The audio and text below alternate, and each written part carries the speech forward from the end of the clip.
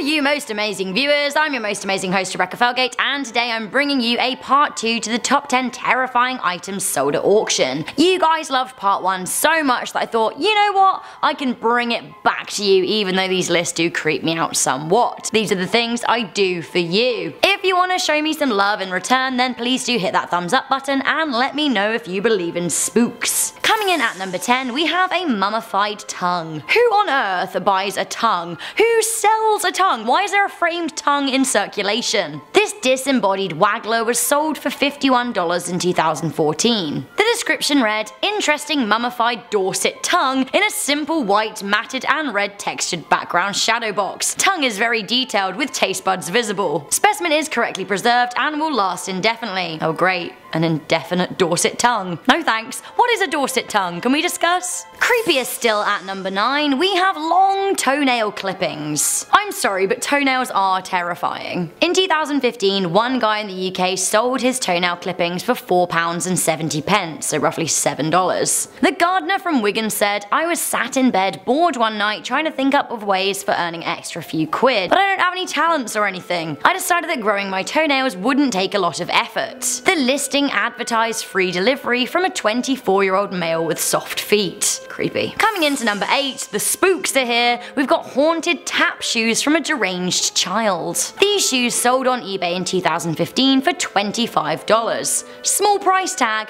big spirit. The shoes allegedly contained the spirit of a child called Lisa who lived in an ill-fated nursery wherein a woman named Jenny murdered her baby. It is thought that Lisa's spirit would haunt the shoes at night and she could be heard tap dancing in them. The fact that there's only one ribbon is actually kind of making them a bit more sinister to me. I need symmetry. If this terrifying witch doll isn't haunted, I'll eat my hat. What hat, Rebecca? Oh, you. Check her out at number 7. I don't like her. She needs to go.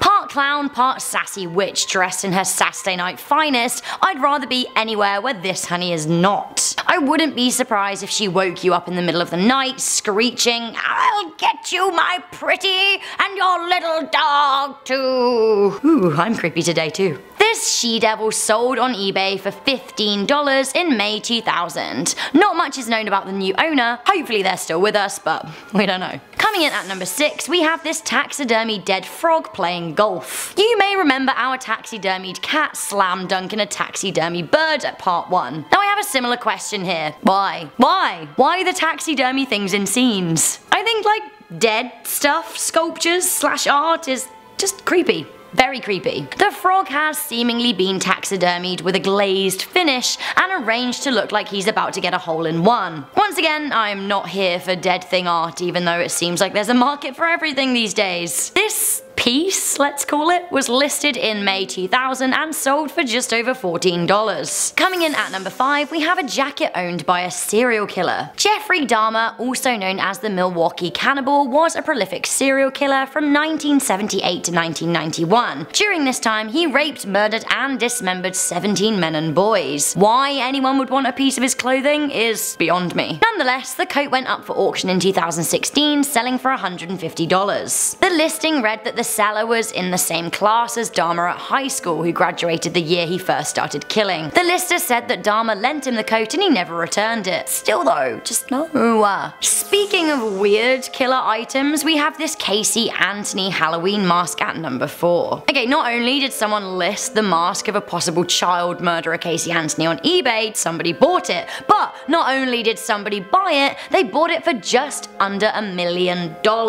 What? I'm actually not sure what's scarier, the mask or the fact that someone would pay that much for it. I mean, no. Casey Anthony sensationally went on trial in 2011 for murdering her own daughter. Miraculously, she was acquitted, but the majority of people out there following the case think that she did it. Coming into number 3, we have this man-hating China doll. This doll made headlines in the UK in 2017 when it started scratching men. The doll was bought at a charity shop, but then sold on eBay for £866. The buyer who had got the doll from a charity show appeared on ITV's This Morning, claiming the doll was scratching her husband and setting off fire alarms. She then sold it online on the auction site where the new bidders obtained it for a paranormal study. New buyer Lee Steer said that the doll also scratched his father. Now apparently the doll told Lee that her name is Samantha and she would like to quote unquote strike him. Back off, Samantha. Coming in at number 2 we have stolen brains. Jars of brains stolen from Indianapolis Medical Museum were sold on eBay for $600 to a man from San Diego. The buyer got suspicious and called the police, who organised a sting with the seller in a Dairy Queen. Thief and brain peddler David Charles was caught and arrested, and it was later discovered that he had stolen 80 jars of human tissue that he also planned to sell. I'm surprised that the sale of brains even went through on eBay, to be honest with you. Some of the brains that he sold had come from the lobotomy of mental asylum patients, which is so grim. Thought that we were done with serial killers?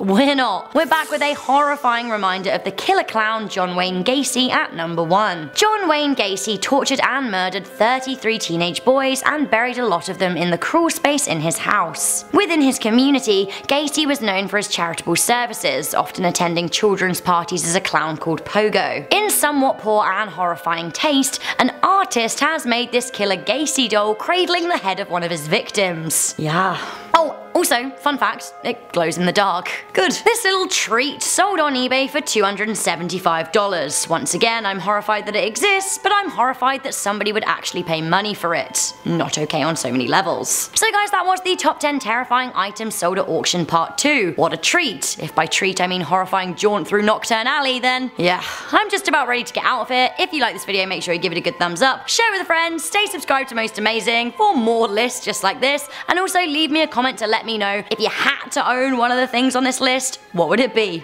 I'm Rebecca Felgate, I'll see you soon.